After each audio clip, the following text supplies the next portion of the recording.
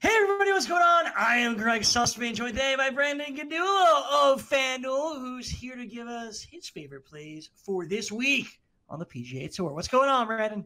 Hey, just kind of like coming down still from the Masters, but then we trend into the RBC Heritage, which is it's a very unique sort of event because we go from this week from the Masters where it's all about distance, and now it's about accuracy, and so you get someone like Dustin Johnson at the top of the field. I mean, his odds on FanDuel Sportsbook have fallen from 9.5 to 1 to 12 to 1, which makes a whole lot of sense based on the course fit, even though he has fared well at this course. But you got to really change your mindset going from the biggest major of the year to a course where kind of everyone's in play because nobody's disqualified from a lack of distance. Yeah, I think you just look at the fields also. Obviously, the top players in the world all at the Masters. You can't say the same here about the RBC Heritage. But let's get into your picks. And it's interesting because you're not going to the top of the board. You're starting here at a player who's 23 to 1, and that is Matthew Fitzpatrick. I think that there definitely are some plays at the top of the board I would like, probably most specifically Webb Simpson, but Matthew Fitzpatrick actually,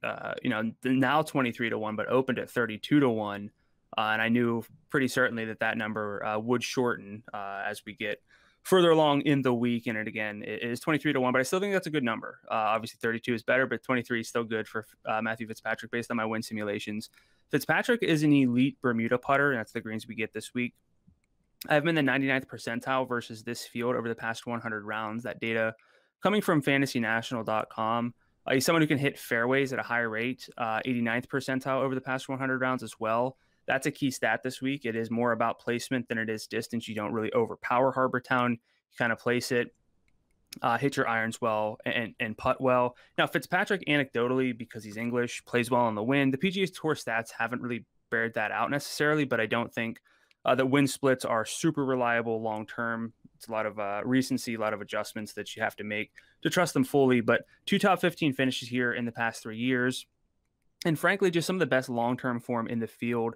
Someone who fits nicely, someone who's available at a nice number of 23 to 1. So you get a little bit of a discount from that top tier. But Fitzpatrick, definitely someone I'm eyeing this week.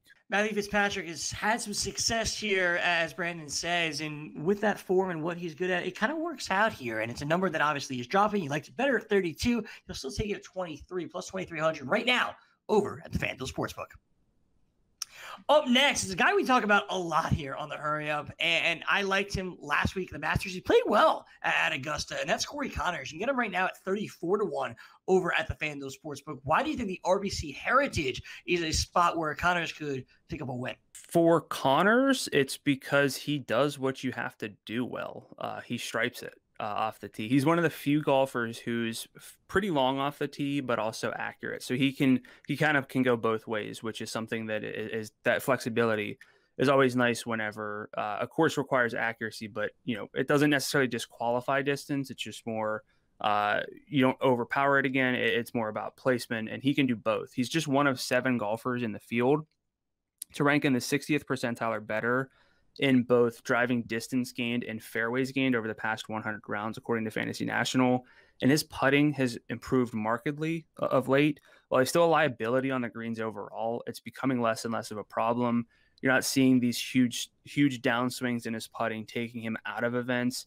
He's kind of having neutral, slightly positive results on greens, and that is kind of all that might be all it takes to separate from the field at Harbour Town this week. Now, you could say that he's due for putting regression, but I think it's a bit longer term of a fix than just that. He has 4 straight top 15 finishes, and those stem from good tee to green data. You mentioned played well at the Masters, finished 8th there the week before, 14th at the Valero Texas Open, gaining a ton of strokes from his ball striking. So that's strokes gained off the tee, strokes gained approach, and then some neutral putting, slightly positive putting. 7th at the Players, another big field, tough field. And then the Arnold Palmer. So the Arnold Palmer, the Players, not the Valero so much, but the Masters, those are good fields. And so Corey Conners does exactly what you need him to do. And that's just hitting fairways, gaining strokes from approach, and hopefully he can keep that putter going. Even in these big fields, Conners has had a bit of success recently, and he just does everything kind of well. And if he puts it all together and keeps the putter going,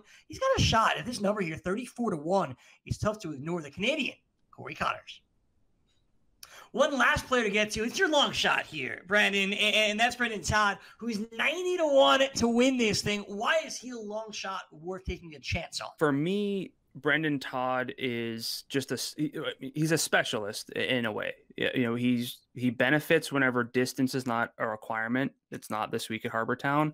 And he gets a big boost when he's putting on Bermuda, and that's what he gets this week.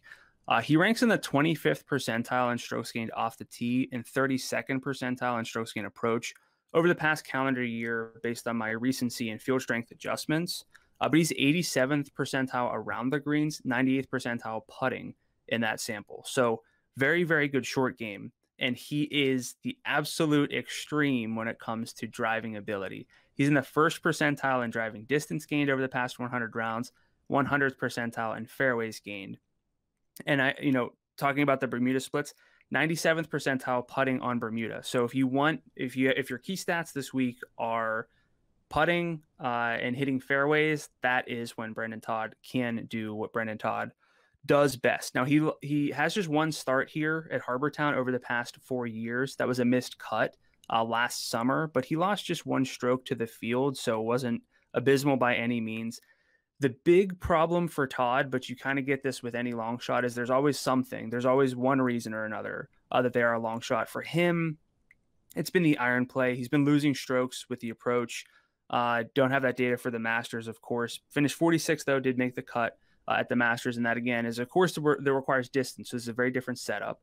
35th at the Players by losing 3.8 strokes from approach. 57th at the Arnold Palmer, losing 2.3 strokes from approach. And that one, according to Fantasy National. So the irons are a problem, but the irons are also kind of always a problem with Brendan Todd until he kind of flips the switch. And sometimes whenever he comes out and has his best performances, it's because he can gain 5, 6, 7, 8 strokes from approach, be a very plus putter, hit these fairways. And so Brendan Todd at 90-1, I think, is a very sensible long shot for this week. That's the important word there, sensible, because he could make a few putts. He could get on the fairways. What is he going to do with those irons to see if he's going to be able to be successful here this week? As you said, made the cut at the Masters in a tough field. We'll see if he could use some of the momentum that he had last week and, make it worth our while here this weekend.